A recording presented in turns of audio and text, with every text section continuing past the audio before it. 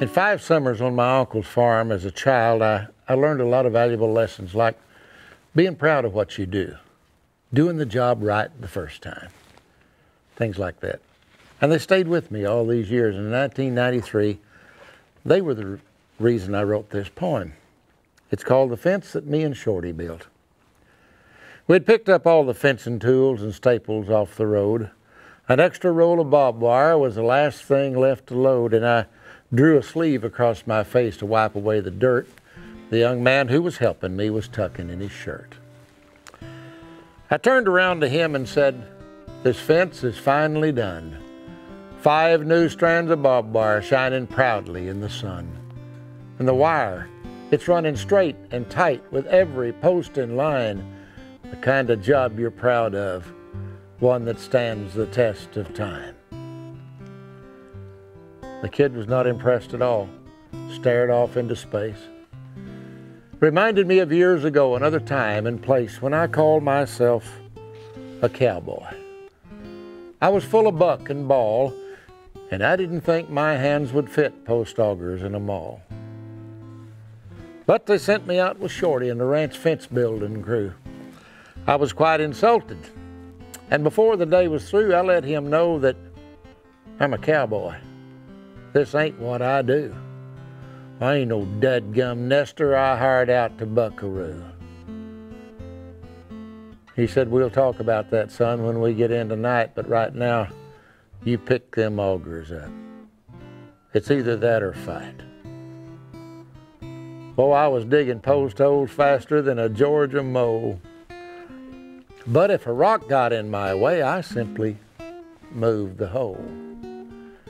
So when the cowboys set the post, the line went in and out.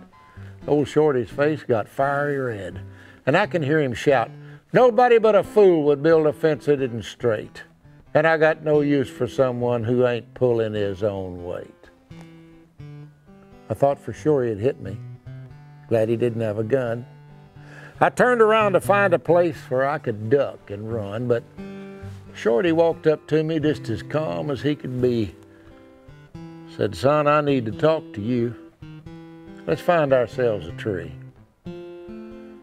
He rolled a Bull Durham cigarette as we sat there on the ground, took himself a puff or two, then slowly looked around. "Son, I ain't much on schooling.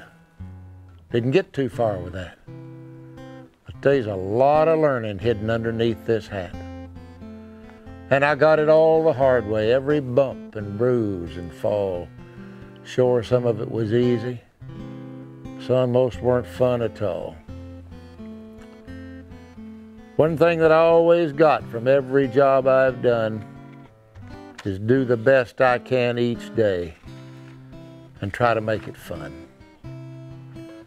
I know that busting through them rocks ain't what you like to do, but getting mad, you've made it tough on me and all the crew. Sure, you hired out the cowboy. You think you got the stuff. You've told him you're a good hand, and the boss has called your bluff. So how's that gonna make you look when he comes riding through and he asks me, "Who dug them holes?" And I say, "It was you." We could let it go like this, take the easy route, but doing things the easy way ain't what it's all about. The boss expects a job well done from every man he's hired. He'll let you slide by once or twice. Then one day, you'll get fired. 'Cause if you're not proud of what you do, you won't amount to much. You'll bounce around from job to job just slightly out of touch. Come morning, let's redig those holes. Get that fence in line, and you and I will save 2 jobs, those being yours and mine. And someday you'll come riding through, you'll look across this land, see a fence that's laid out straight, and know you had a hand in something that's withstood the years. And then proud and free from guilt, you'll smile and say, "Boys, right there's the fence that me and Shorty built."